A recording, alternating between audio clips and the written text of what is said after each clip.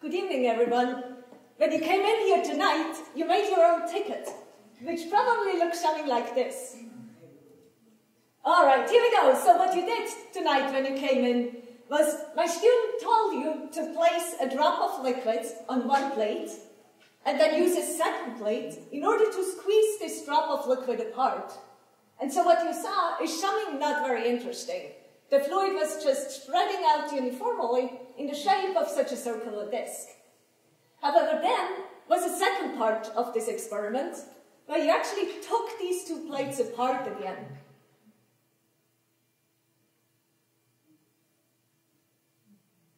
And this is where you saw spontaneously the growth and the formation of a pattern. So what is actually going on here? So what's going on here is that you have two fluids. You have your blue dye, or your dye drop, which is one of the fluids, and you have the air, which is our second fluid. Now these two fluids, they have very different viscosities, where the viscosity tells us something about how easily a fluid flows. So your dye has a rather high viscosity, so high resistance to flow, whereas the air flows very easily and therefore has a low viscosity. So now in this first part of the experiment, you took your more viscous fluid, the drop of dye, and you displaced the less viscous fluid, the air, with it, and this led to the stable round-shaped pattern where small perturbation at the interface were stabilizing again. However, in the second part of the experiment, all you did was you essentially inverted the two fluids, such that now you had your less viscous fluid, the air rushing into the more viscous one, and in this case, the pattern was unstable and small perturbation at the interface would grow into this large-scale pattern. And so this is an example of an instability between two fluids, which is called a fingering instability, and you see that it leads to these repeated branching patterns. And so I overheard a couple of you talk about the tickets that you got, and I heard people say that these tickets, or these patterns that form here, they look just like trees, or they look just like river network. And indeed, such branching patterns are everywhere in nature. And so in nature actually explodes patterns like this in order to get an optimized function. For example, a tree grows by all these branching because it leads to an optimized light exposure of the tree leaves, and an optimized oxygen exposure for the tree. Our lungs are another example of how such a branch network can actually increase the function of a material. And this to me is very impressive. If our lungs wouldn't have been formed like that, but instead our lungs would have the shape of just a sheet, then our lungs would have to be the size of 2 tennis courts in order to have the same function as they do now, where they fit into our body. And so we want to understand how such patterns form, but this field is very challenging because patterns, they form in systems where very small perturbations to the system can lead to large-scale growth, and where this growth can occur because of a competition between different forces. Now, these patterns, they evolve in non-equilibrium systems, and the growth is non-linear, where non-equilibrium and non-linear are essentially terms that tell you two things. They tell you that these are systems that are mathematically extremely difficult to describe, and they tell you that these are systems that we understand very, very poorly. And so as a scientist, we want to understand how these patterns spontaneously grow, and our approach in my lab is to use model systems in order to study growth and to understand the control parameters that lead to these patterns. And I can already tell you that in this study we see many surprises, which is a hint that there is very, very deep science involved in the formation of these patterns. And so we use a system to study these patterns, very similar to your ticket. We have 2 glass plates. One of them has a hole. We inject our fluid through the center hole. There's a very, very thin gap in which we inject the fluids, and then we look from the top how an outer fluid displaces an inner fluid, and what we typically see are these instabilities. Now in this video, I'm going to show you the invasion of dyed water into an oil, and again you see these branching patterns to grow.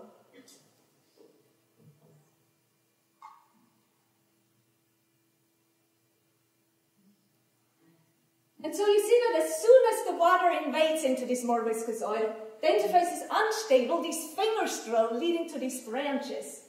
And so if you look at a pattern like this, you might realize that these fingers, they all have approximately the same width. And indeed, these fingers are characterized by a characteristic width, which we can describe by the surface tension between the fluids, the viscosity difference between the two fluids, and by the interfacial velocity, so how fast we create these patterns. And so this critical width of these fingers sets the width and also sets when these fingers will branch, where each time they reach twice this critical width, these fingers will split and create a new generation and these branching patterns. And so all of this has been known for quite a while, but I'd like to show you something that actually made us realize that this isn't the full story. And in order to show you that, I'd like to show you two movies where we change the width of these fingers by essentially changing one parameter, which is the velocity at which we do these experiments. And if you, after the concert or so, compare your own ticket with the ticket of your neighbor, and you see that yours has thinner fingers than that of your neighbor, this would be a sign that you actually did your experiment quicker than the person sitting next to you. And so this is what we're going to do here. So in the first video, we choose a rather slow velocity, and we see these typical branching patterns again. Now in the second video, we choose a velocity that is about 10 times larger than the first one. So I just told you a larger velocity will make thinner fingers. So we will get thinner fingers, they will split much more often, and I will get a much more branched pattern. And so let me show you how that looks.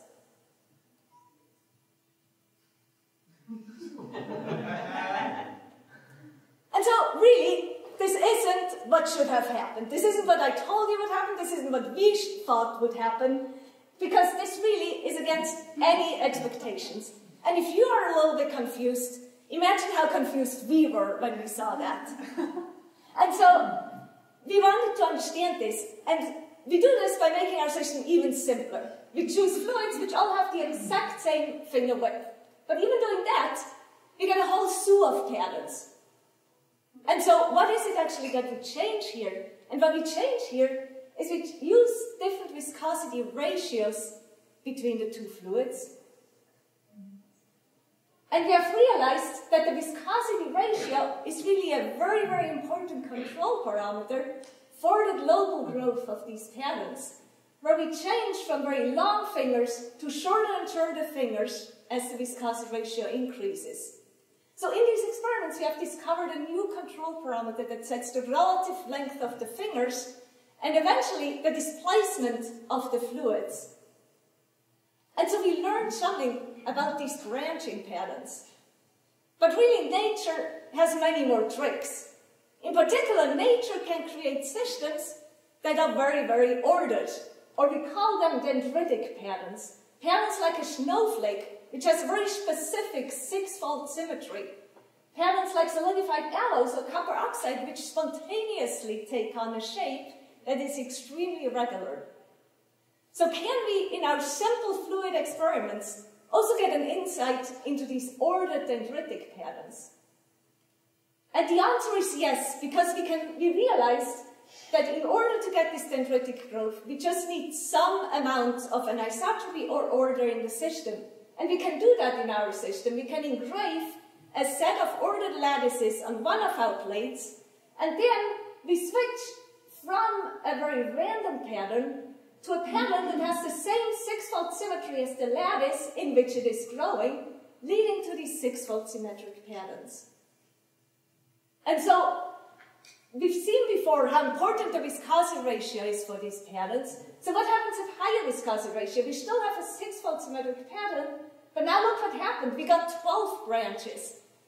So there's a change in symmetry occurring, again with the same control parameter, the viscosity ratio, which changes the pattern from a 6-fold symmetry to 6 long branches, 6 short branches, 12 long branches, and eventually even higher symmetries.